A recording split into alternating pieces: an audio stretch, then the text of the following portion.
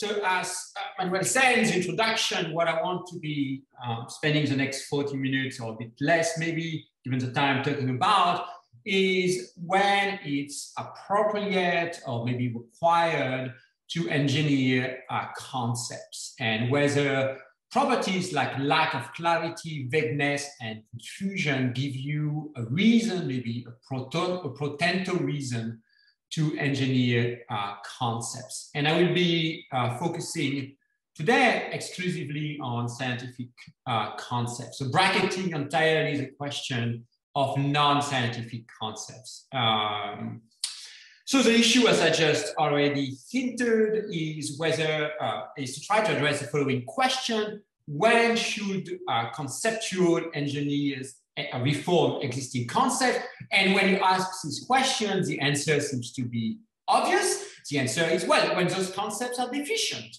So a conceptual engineer should reform deficient concepts. But of course, that answer pushes the debate only one step further. The next question is obviously, when are concepts deficient? What makes a given concept a deficient concept?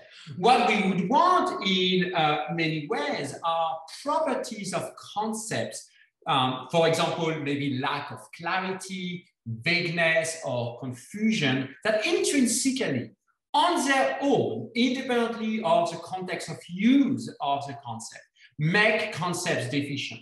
And as a result, at least pro tanto, make them in need of engineering. Right? And so the question is going to be, are there such properties? And more precisely, are clarity, vagueness, and confusion the type of properties that make concepts intrinsically deficient? And as a result, give us a potential reason to engineer them. As I mentioned earlier, for various reasons, I will be focusing on scientific concepts. One of the reasons I will be focusing on scientific concepts is because the notion of explication, which is often for me the starting point of discussion, was originally formulated by Carnap in the context of developing concepts useful for science. Maybe a better reason is that there are actually a host of very well-developed case studies in the history and philosophy of science that help us think through some of this question. And earlier, looking at who was attending, I saw that Neto, who wrote one of the nice case studies bearing on today's topic, was in the audience. Scientific concepts are also a good target because I believe it is fair to say that there is a common presumption or assumption that good scientific concepts are clear, sharp, and precise, right? That it's a mark of good scientific thinking to develop concepts that have sharp boundary, that have determinate implications, and that don't confuse the phenomena they are about. So that's a good reason to focus on them. On the other hand, I think it's very clear that in science, many scientific concepts are none of these things. Many scientific concepts are not clear. Many scientific concepts are vague, and many scientific concepts are confused. It's also, I think, plausible, and I will argue with many other people, I mean, the thoughts here aren't fully original. I will argue that the state of affairs, the lack of clarity, the lack of sharpness, and lack of precision, or the confusion of scientific concept is not an accident. It's actually, it might be functional in science, at least in some research context. And the third point is that often scientists don't seem to mind. Scientists are fully aware of the lack of clarity, the lack of sharpness, the vagueness, the confusion of some of their concepts, and they just don't mind. They just live with these properties of their concept. So here we have, so that's one of the reasons why also scientific concepts always seem to be a good case study, right? There's a presumption, I think a naive, an intuitive, and a widespread, as we see, presumptions that good scientific concepts are clear, sharp, and precise. But the real world of science don't seem to be so easily amenable to this presumption. All right, that was a justification about why I'm focusing on scientific concepts today. The take-home message of this new project is that there is at least presumably no intrinsic properties that render scientific concepts deficient. So deficiency of a scientific concept is not grounded in any intrinsic property. And apparent deficiencies, such as vagueness or confusion, can in fact contribute to the success of a scientific concept. So then they are not going to render the scientific concepts deficient. And the second point I will be arguing in the last section of this lecture is that it turns out to be extremely difficult to determine when a scientific concept happens to be deficient, and as a result calls for calls for conceptual engineering. Extremely difficult does not mean impossible, of course, but means really quite challenging. And at least at this point, when we look at the history of science, it's not clear whether scientists, when they are fully immersed in the scientific research, can really be in a good position to determine whether a scientific concept should be engineered or not. And that will give rise to a new challenge to conceptual engineering. All right, that's the take-home message for this lecture. Here's the structure of the talk. I will first describe what I call the Carnapian ideal. I'm not sure, I'm no historian of philosophy, and my Carnap is always sort of Carnap. So it's a reconstruction, convenient foil, I would say. And against this ideal, I will describe the scientific success of unclear, vague, and confused concepts. Here, relying on the work done by historians and philosophers of science, mostly historians and philosophers of biology. And then I will talk about why such concept that seems deficient by the light of the Carnapian ideal turns out to be successful. What is it about them that explains why science often need such concepts? And then we're going to be concluding that there is no intrinsic property, that whether a concept is deficient is always a relational property of concept. It depends on the concept and its context of use, namely the scientific context, the research context. And the worry there is that it's extremely opaque when a scientific context require the improvement of a scientific concept. All right, so the structure of this talk. Let's start with the Carnapian ideal. As I always do when I talk about conceptual engineering, let me start with Carnap's notion of explication. There's a lot to be said, of course, about Carnap here. As all of you know, the notion was most developed in most detail in the first chapter of the Logical Foundations of Probability in 1950. And the idea here is that explicating a concept consists in reforming it, often, but not always, Carnap is clear about that, so often formally, existing, often led concepts, so that's the examples that Carnap gives, to make them useful for scientific purposes. And what useful means depends on the scientific concept. As you all know, Carnap himself applied his methodology to concepts such as probability and confirmation, which took to be lay concepts in need of a formal reform. Another of Carnap's pet example, as you know, is Tasky's work on the concept of truth. Here are Carnap's own words at the beginning of chapter 1. By an explication, we understand the transformation of an inexact pre-scientific concept, the explicandum, into an exact concept, the explicatum. The explicatum must fulfill the requirement of similarity to the explicandum, exactness, fruitfulness, and simplicity. And these four properties are the four benchmarks or success criteria for an explication. So what are the targets of explication for Carnap? Well, in that chapter, Carnap is very clear that he thinks that concepts that have one of the three properties are the target of explication. Confused concepts, unclear concepts, and vague concepts are those concepts that are in need of explication. And at least one of the four success criteria I just mentioned, namely exactness, addresses these properties of deficient concept. An exact concept is not going to be vague, it's going to be sharp, it's of course not going to be unclear, and possibly, not necessarily, but possibly it might not be confused. So what do we mean, or what do I mean by clarity, vagueness, and also it should be confusion here on top of the screen and not imprecision? What do I mean by this notion? Let me just define them for the sake of clarity in these lectures, even if scientists are allowed to be unclear, vague, and confused. Let's try not to be unclear, vague, and confused in our discussion. A concept such as heap is vague if and only if there are some objects such that it is neither true nor false that they fall under it. There's much more to be said, but we'll leave it at that today. A concept is unclear if and only if there are some propositions such as it is indeterminate whether they follow from its application, or whether its application follows from them being accepted. So we concluded that something is an X. It's indeterminate what follows from that for some propositions. And we've concluded that some proposition hold. It's indeterminate whether or not something is an X.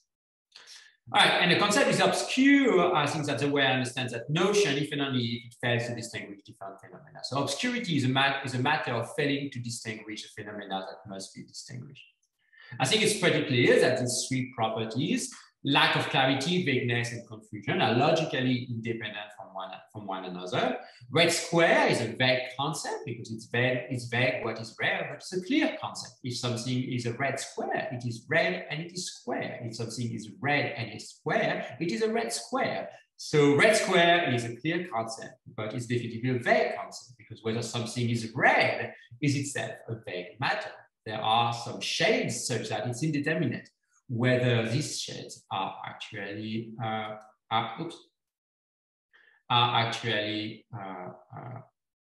red. One might also think that Groove-style concepts, Goodmanian Groove-style concepts can be clear, they can be precise, so they can be clear, they can be sharp, I should say, but it's actually arguable that they are confused. They refer to two distinct phenomena, at least across time. All right, so these three notions are logically independent. However, it's also interesting, possibly, that they tend to cluster with one another. Right, so we might have a situation where three logically independent properties tend to happen together. So concepts that are vague tend to be unclear and tend to be confused, and so on and so on and so forth. If that is the case, it's an interesting linguistic or conceptual phenomenon that calls for an explanation. All right, I'll leave it at that.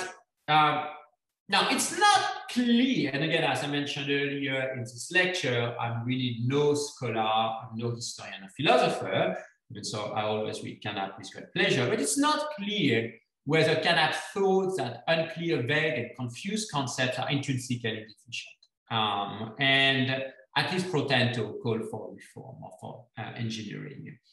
So that's not, reading the chapter 1 of the Logical Foundations. It was just not quite clear what was Carnap's view on the matter. On the other hand, in other work, it does seem to take properties of concepts such as clarity, sharpness, and lack of confusion to be virtues and things to be valuable and to be looked for. So here are some two quotations related to one another from the Manifesto, the Scientific Conception of the World, published by Carnap and colleagues in 1929. The first quotation is about his take on science. The second quotation is about his take on philosophy. And here's what he says about science. Neatness and clarity are striven for, suggesting that clarity is actually intrinsically valuable. And by neatness here, one might think it's synonymous for sharpness, and dark distances and unfathomable depths rejected. So poetic. In science, there are no depths. There is surface everywhere. All experience forms a complex network, which cannot always be surveyed and can often be grasped only in part. So that's for science. That suggests here that even, as I said, it's not quite clear whether Carnap thought that unclear, vague, and confused concepts are intrinsically deficient. It does seem to take, at least in some part of his work, a lack of vagueness, so neatness, and clarity to be intrinsically valuable. And here's what he says about philosophy. The scientific world conception knows no unsolvable riddle. Clarification of the traditional philosophical problems leads us partly to unmask them as pseudo-problems and partly to transform them into empirical problems and thereby subject them to judgment of empirical science. So the task of the philosophical world lies in this clarification of problems. There too, even so, one might interpret this quotation in many ways, it does seem that Kant takes to be clarity of concepts to be intrinsically valuable. And at least as a result, give us a potential reason to conceptually reform unclear concepts. Now, Kant, of course, was not and is not the only one to hold such type of views. Now, there are variations about exactly the views people hold, but it's a very common idea that sharp, clear, and non-confused concepts are intrinsically valuable.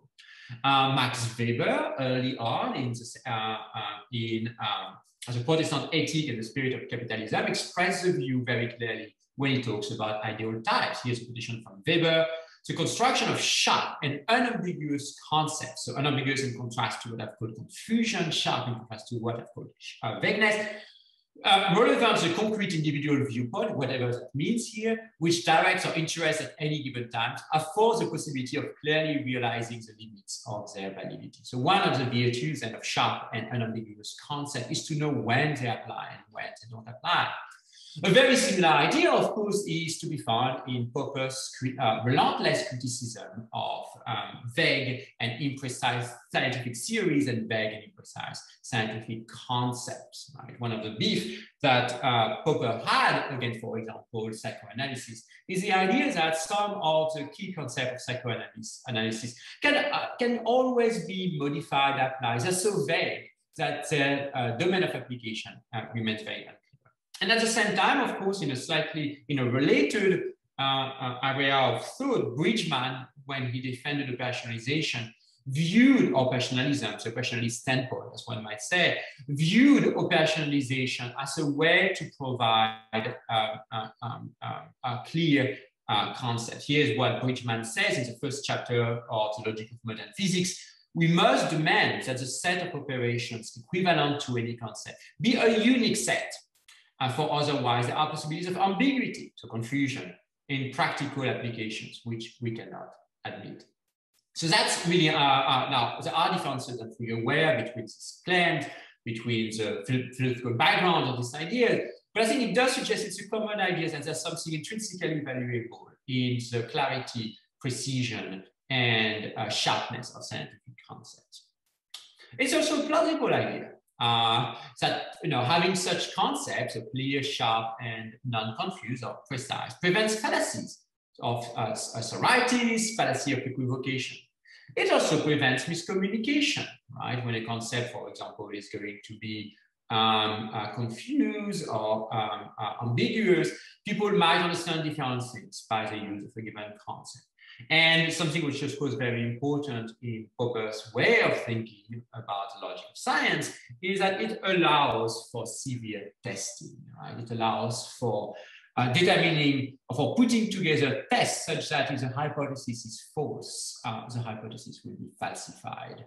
Vague concepts actually stand in the way of severe testing of scientific hypotheses. So it's of course not an accident that leading philosophers of science in the first half, not all of them, obviously, as I'm sure you talked about this morning following Nancy's talk, but it's not an accident that leading philosophers of science saw that sharpness, clarity, and precision are intrinsically valuable, and as a result, that imprecise or confused, vague and unclear concepts are intrinsically deficient and potent to call for reform. All right. So that was to set up the Kantian ideal. Now, the Kantian ideal, in fact, stands in really sharp contrast to the way science works. I'm a big fan of first half of the 20th century philosophy, but it's also the case that somehow their theorization about science often fits poorly with the way science actually looks like. What I would first want to do is set aside an argument about why we should ignore or reject, at least ignore in some circumstances, conceptual engineering. And the argument here comes from the observation that whether or not we should engage in conceptual engineering depends on a cost-benefit type of argument. We should consider the benefits that emerge from doing conceptual engineering, but also consider their costs. And one of the costs that's extremely important, and that's often neglected, are opportunity costs. What else we could have done if we had not engaged in conceptual engineering? And one might think that conceptual engineering of unclear, vague, and confused concept can be dismissed or set aside, however you would like to put it, on the grounds that it comes with heavy opportunity cost. One finds this view well expressed in the autobiography of Francis Crick, when he retroactively thinks about his epistemic situation before the discovery of the double helix. Crick notices that at the time, the concept of gene, that's a quotation at the bottom of your screen, the concept of gene was actually extremely unclear because there was a lot of uncertainties about genes' properties. But it's very clear in that autobiography that he thought at the time that it would have been a mistake to try to clarify the concepts of gene, and that the right thing is that at the frontier of science was just to get onto the very specific task he was interested in, namely what is the molecular structure that allows the duplication of genes across generations, and that we could just live with a very unclear and confused and vague concept, and nonetheless try to solve that problem. And that in fact, trying to clarify the concept would have come with the opportunity cost of not getting on the work. As he says, I think I think in a fairly insightful manner at the end of the quotation at the bottom of your screen, in research, the front line is almost always in a fog. And I think that's something that historians of science would agree with. Now, I think Crick-inspired point is definitely important. I want to set aside this consideration because dismissing or rejecting conceptual or setting aside conceptual engineering on such grounds is consistent with the recognition that lack of clarity, vagueness, and confusion are deficiencies, and that potential such concept should be reformed. Potential such concept should be reformed, Crick might think, but everything else, everything considered, they should not, right? So what I want to be investigated is a more radical view that, in fact, unclear, vague, and confused concepts are actually not deficient concepts, right? Not simply that they are deficient, but that everything considered they should not be reformed. All right. The first step in the argument is going to be that many scientific concepts are actually unclear, vague, or confused. When one takes seriously the history of science, even of older science or contemporary science, there is no doubt that lack of clarity, vagueness, and confusion are often found in concept. There are numerous case studies in history and philosophy of science, particularly in history and philosophy of biology, I should say. But the best worked out case study remains the work done on the concept of gene. I think there's been an extensive amount of work on the concept of gene in the 20th century, and that's a wonderful case study for thinking about conceptual engineering. One of the classic books here is on your screen, The Concept of the Gene, Development and Evolution, edited by Burton, Falk, and Reinberger in Berlin. It's important also here to mention that it's not simply marginal concepts or concepts that have not been successful, that have these properties. The concept of gene really makes it clear that we're talking about central concept for whole research programs, indeed for maybe one of the maybe 2 or 3 most successful research programs in science in the 20th century. And it's pretty clear that the scientific concept of gene is not a failed concept. It was part and parcel of maybe one of the 2 or 3 most successful research programs in the 20th century. So we're talking about central concept and I think successful concept. You know, so that's something that might be questionable, and we might come to that question in the Q&A. Now, the concept of gene has this interesting property to be vague, to be unclear, and to be confused. So that's a great example to illustrate the fact that scientific concepts can be vague and they're all confused. But this concept has 3 properties at the same time. It's vague for various reasons.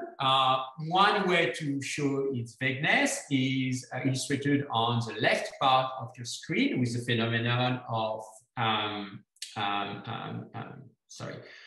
transsplicing. So transsplicing is a form of RNA processing where what is known as the exon, namely the coding parts of the DNA, from 2 different RNA transcripts are joined together. And that raises the question, so what we have, we're going to have different parts of, we're going to have a single part of, it results in the following 2 phenomena. We have a single part of DNA that results in 2 different protein structures. And we're going to have 2 different parts of the DNA that result in a single protein structure after transplicing. Now the question is, how are we going to individuate genes? Take the first phenomenon. We have a single part of the DNA that results in 2 different functions. Are these 1 or 2 genes? How do we count them? God really knows. And take now the case where we have 2 locally separated parts of DNA that result in a single, as I say here on the screen, reprogram RNA. Are those a single gene or not? God really knows. And that's one of the many examples where it becomes very unclear where the vagueness of the concept of gene is revealed as soon as we dig into the details of transcription in a cell. What about lack of clarity? Well, the lack of clarity, what follows from the claim or the proposition that something is a gene? Well, I think here the lack of clarity is well expressed by the quotation by the historian of biology, Reinberger, who quotes the scientist André Verve, a gene is a gene is a gene. Probably the most insightful claim about what genes are. But I think what Verve here is telling us, and what Reinberger following Verve is telling us here, is that it's totally unclear what follows from the fact that something is a gene. It's really up for grabs. There is not any definite consequences from applying the tag gene to any stretch of DNA. All right. For the confusion of the concept, here's the idea is that the concept of gene is going to be really identifying different phenomena. And I think I won't read the whole quotation for the sake of time on the right part of your screen, but what it shows is that different parts of the biological community working with the concept of gene are focusing on what Reinberger called different epistemic objects. Different objects characterized with different properties. So molecular biologists, for example, and the evolutionary biologists are not going to be focusing on really the same type of entities when they use the same concept of genes. Things might be as a gene for one community and not for the others. So there is a confusion here about what genes are. All right. There's much more to be said. There's a huge literature on the concept of gene. I've mentioned the Reinberger book, but there's much more published, particularly in the context of Evo-Devo over the last 20 years, particularly by Pete folks like Alan Love, for example. Now, at this point, it would be fair to say, okay, some scientific concepts are unclear, vague, and confused, but how many of them are? Maybe, despite their importance, it's only a handful of them I think the answer is that it's hard to say. But I think for a set of reasons, my guess, and then we can come back to that question in the Q&A, is that in fact many scientific concepts happen to be vague, opaque, and sorry, vague, unclear, and confused. All right, that was the first step of the argument. The second step of the argument is a little bit different. It's going to be the claim that these concepts are successful because they are unclear, vague, or confused. So the first step is that there are some scientific concepts are unclear, vague, and confused. So the concept is a causal claim. They are unclear because they are successful because they are unclear, vague, or confused. Now, historians and philosophers of biology in particular have no doubt about these claims. They've put it in print in many different settings. So here I've given you a quotation from Reinberger. For the sake of time, I will just read the last sentence of this quotation. Reinberger notices that the concept of gene fails any standard of rigor that philosophers, we have particularly in mind philosophers, might impose on scientific concepts. And here's what he said, which I think is an extremely insightful point. Let us take this as a lesson about the dynamics of science, instead of accusing the actors of being careless in defining the entities they work with. And he calls in that excellent chapter for an epistemology of imprecise concepts. You know, as someone who's been prone in my past work to criticize scientists for using confused concepts, I'm actually particularly sensitive to this point. And Neto, who I noticed was at least attending the beginning of this lecture, if he has not left, make a very similar point about another scientific concept, namely the concept of biological lineage. Here's what he says at the end of this quotation. For the sake of time, I will not read it either. This case study also shows that even very imprecise concepts can be beneficial to scientific practice. So historians and philosophers of biology have no doubt. Now we have to dig to in the case studies to really provide the historical evidence supporting the causal claim. I do not have here the time to do it here. I refer you to the work of historians and philosophers of biology. I'm reasonably convinced by the work they have done, but nonetheless, let me just put forward the following caveat. Well, I think the work is reasonably compelling.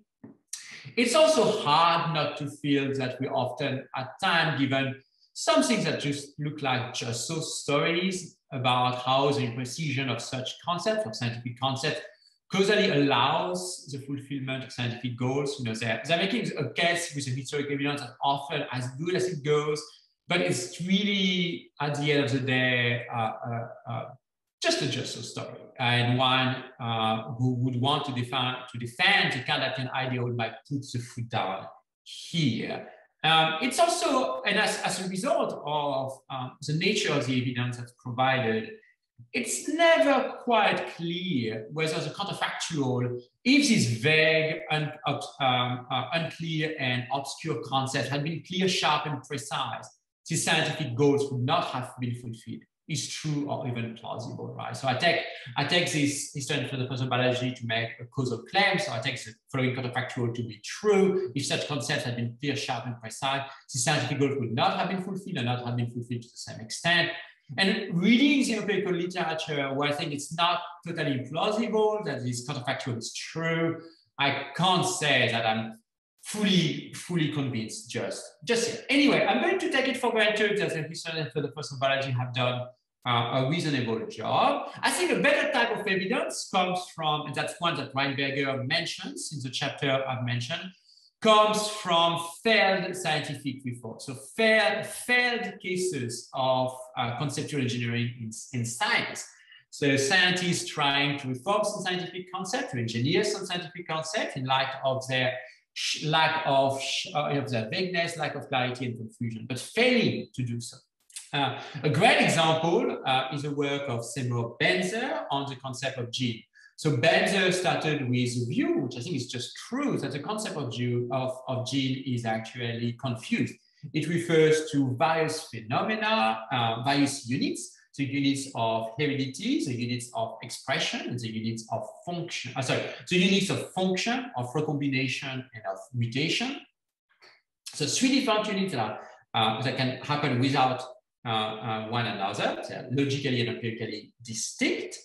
And he proposed to distinguish them and to introduce names or concepts referring to these 3 units, namely cistron, recon, and Newton. Sorry, in a famous paper in 1955. And the fact is, this work of conceptual engineering was a total failure. It failed to catch on.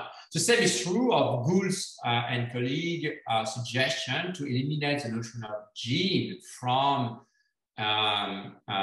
evolutionary biology in 1992. And the same, I'm sad to report, of my own attempt at least eliminating, but at least conceptually engineering the concept of concepts now 10 years ago. And despite the fact that this book has been widely read, the fact is psychologists haven't caught on. They haven't really been convinced about the need that I think I've convinced them that the concept of concept is actually confused, that it is about distinct phenomena, but I definitely have not convinced them that they should do something about it, and that they seem to be still very happy to go on and keep using the concept of concept. So there are tons of failed reforms. And a plausible, again, it's not a decisive case, but a plausible diagnosis of what's going on is that, look, scientists are aware of the confusion of the concepts they're using, and they're totally fine with it. And they're totally fine with it because these properties are not deficiencies of concepts. They don't make concept intrinsically deficient.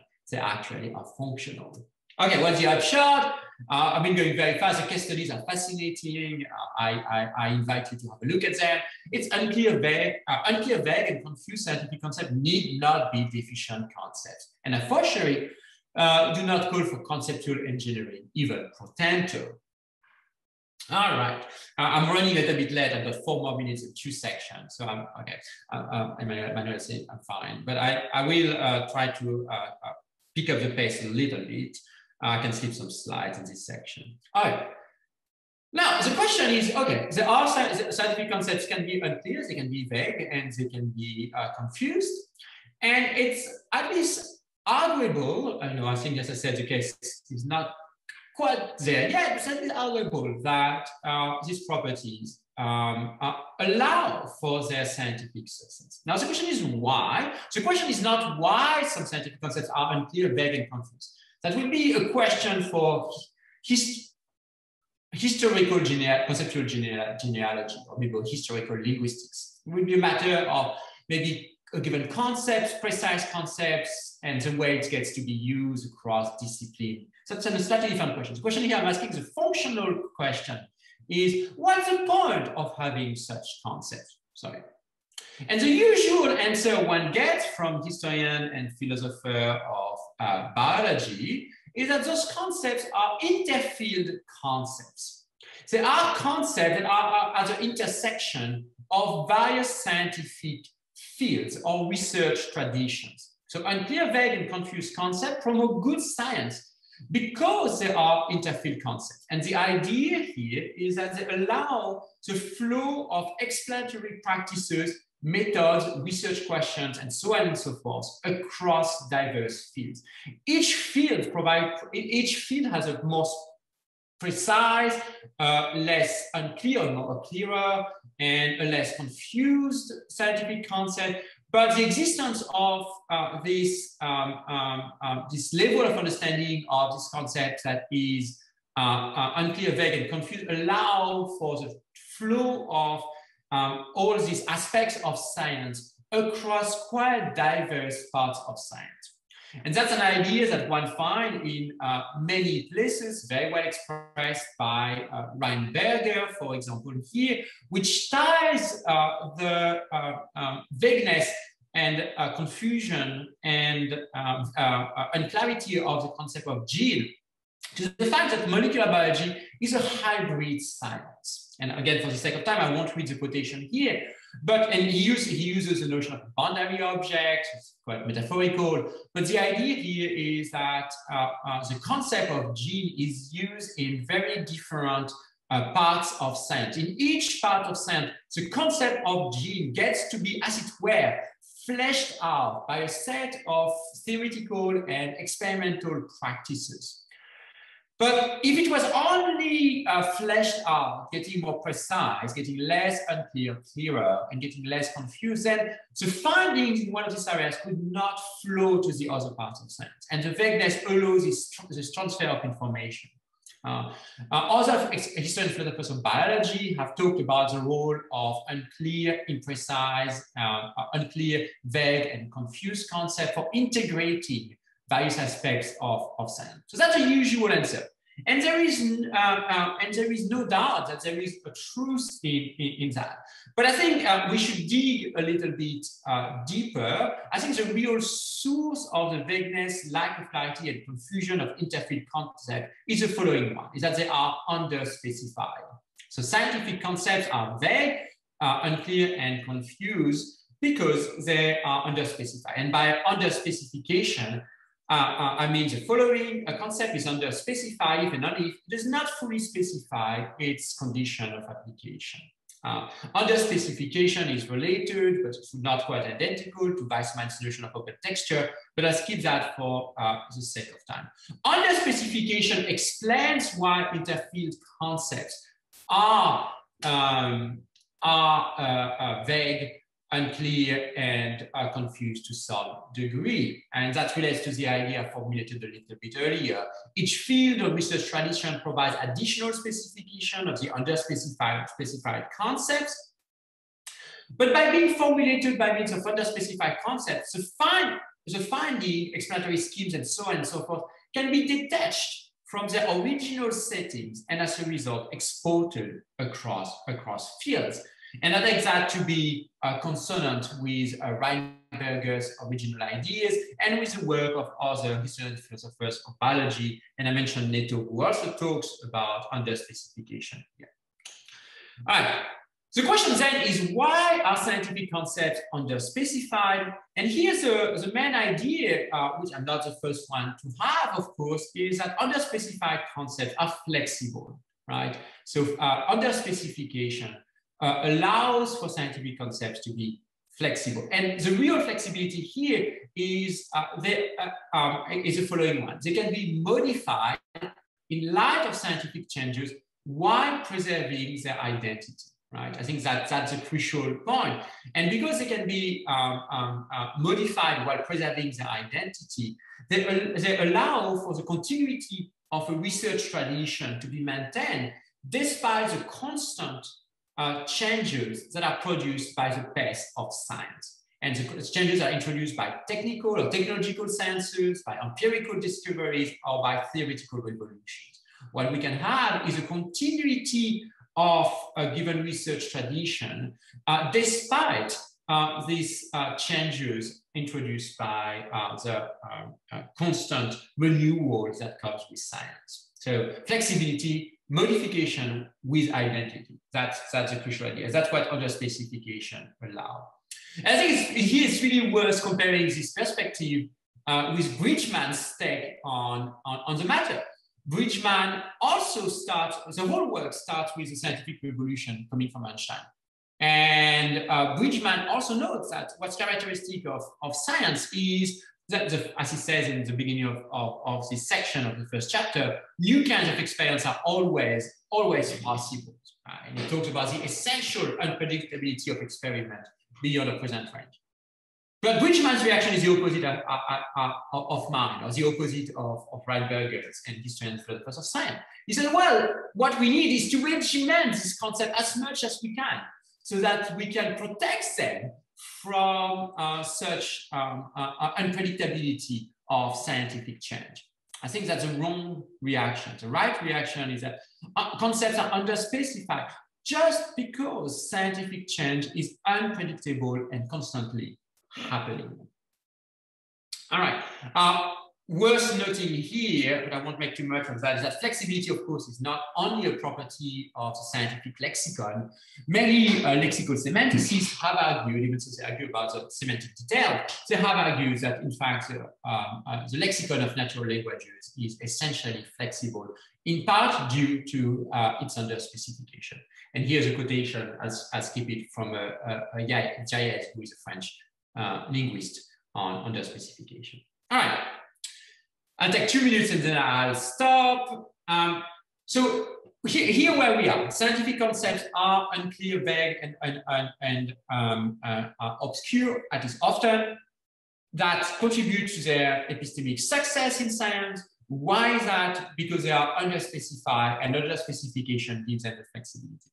And I've mentioned that one piece of evidence for that was a failure of engineering. On the other hand, I think it's also worth noting that we have engineering tales of engineering success. And one of them here is on the screen, is the concept of enzyme in a very important paper published in 1953, a great case of conceptual engineering. And another one more recent is the concept of homology.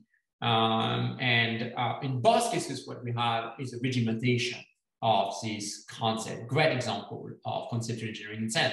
So we are at this strange situation where, on the one hand, I've given you argument for why conceptual engineering should be rare or fail, but on the other hand, we also have these nice examples of conceptual engineering. So the option here should be, well, whether on this underspecification of scientific concepts is a deficiency depends on the research context. In some contexts, underspecified, and as a result, vague, unclear, and confused concepts will be deficient. In other concepts, they won't. So in themselves, they don't make concepts deficient. They make concepts deficient in relation to a given scientific concept. Now, at this point, it's tempting to embrace the following Carnaphian norm. Scientific concepts should be clarified, sharpened, and specified to the extent that is appropriate in the relevant context. Now, that's a great norm. It's obviously very plausible on its face, but it's pretty much useless. And I think it's useless because it's often opaque when context calls for restricting the underspecification. And I think the fact that we have all these attempts, some stick, some don't, really tells us that scientists are not very good at recognizing the right context. And they're not very good because I think it's just opaque, which context calls for engineering. All right, and we end up then with a sort of a new challenge to conceptual engineering. The usefulness of underspecification and the opacity of context make it hard to know when one should conceptually engineer concepts. All right, let me conclude. I'm already a bit over time. The lack of clarity, the vagueness, and obscurity are not necessarily deficiencies of scientific concepts. They can be, I'm not denying that they can be, but I want to say that they are not necessarily deficiencies of scientific concepts. When they are the expression of their underspecification, I'm not saying that they are necessarily the expression of such underspecification, I'm saying that they often are. And when they are, they contribute to the flexibility of scientific concepts, explain why they are epistemically successful. And this makes decisions about what calls for engineering or explication uncertain. Thank you for your attention.